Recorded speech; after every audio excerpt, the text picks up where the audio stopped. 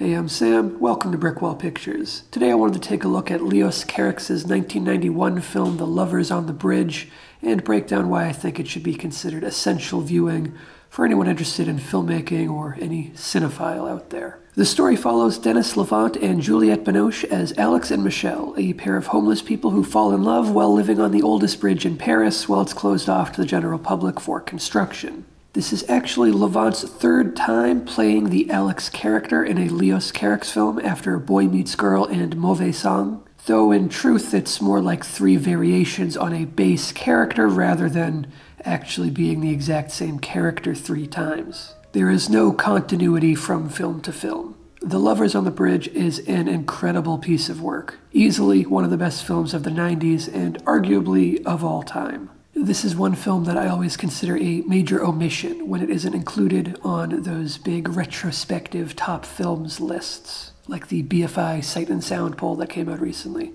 The Lovers on the Bridge not being on there is a mistake to me. This is a character-driven drama, and both Alex and Michelle are complex, layered, and magnetic screen presences. They have skills and faults, strengths and shortcomings, raw artistic talent, and debilitating injuries, both internal and external. I think this film has the power to go a long way in terms of humanizing homeless people in the eyes of some less empathetic or cold-hearted individuals. Lots of people, and more broadly society as a whole, often others the homeless, or even worse, labels them as less than human or not worth helping or even protecting.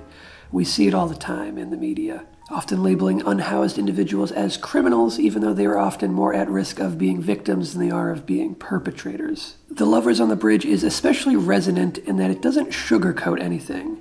Its characters aren't perfect, morally just sages. They are flawed, damaged people in dire circumstances, abandoned by a society they no longer feel like they are a part of. The Lovers on the Bridge showcases the struggles and hardships of life as a homeless person without flinching away from the mental health struggles, desperate measures, or substance abuse that other films might make an effort to sanitize if they shared the same goal. The Lovers on the Bridge doesn't shy away from presenting its characters in a negative light or showing them do questionable or outright bad things, never losing sight of the fact that they're humans trying to get by in the toughest of circumstances.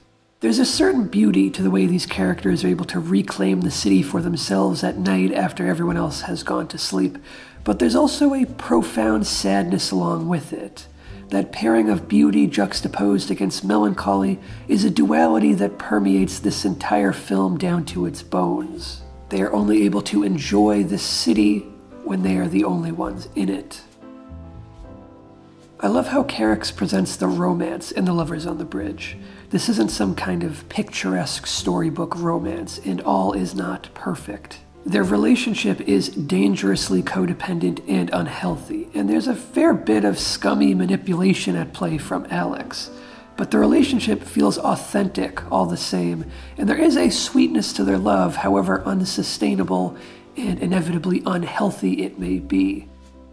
Visually speaking, The Lovers on the Bridge is exquisite. The vast majority of the film consists of exteriors, which is an added challenge to the filmmaking process, and the camera work is vibrant and so full of life, finding moments of visual splendor amongst the squalor. The fireworks sequence at the midpoint isn't just the visual highlight of the film, but goes beyond that to become a true landmark achievement in filmmaking. The coordination involved behind the scenes is simply mind-boggling, and is infinitely more impressive to me than any CGI-filled sky portal spectacle. It's a testament to what can be pulled off practically, whereas many filmmakers might say it could only be done with CGI. I think this scene fully deserves to be counted amongst the finest scenes ever shot. It perfectly displays that certain transcendent quality that film has over other mediums. It's a perfect marriage of sight and sound, of music and motion, of story and character and place and time and theme and emotion, all meshing together as something purely cinematic that could never be captured so brilliantly and so perfectly in an image, song, or book on their own. I do take one minor issue with the film, but it gets into some spoiler territory, so let me do a little spoiler-free wrap-up first. and say that The Lovers on the Bridge is a special cinematic achievement that deserves all acclaim and adulation it has received, along with far more attention. The film seems to have been especially well received amongst filmmakers, more so than film critics. I've noticed it making frequent appearances on the favorite and best movies lists of many excellent filmmakers, while rarely ever appearing on the top lists of critics or audience-aggregated top lists. There's something to be said about The Lovers on the Bridge connecting the most with filmmakers, and it's a piece of work that I cannot really recommend highly enough. This is the point where I'm now going to get into some spoiler territory, so if you haven't seen The Lovers on the Bridge yet, go do that. My one issue with the film, and it is a pretty minor one, is that I was no longer rooting for the romance by the end of the film.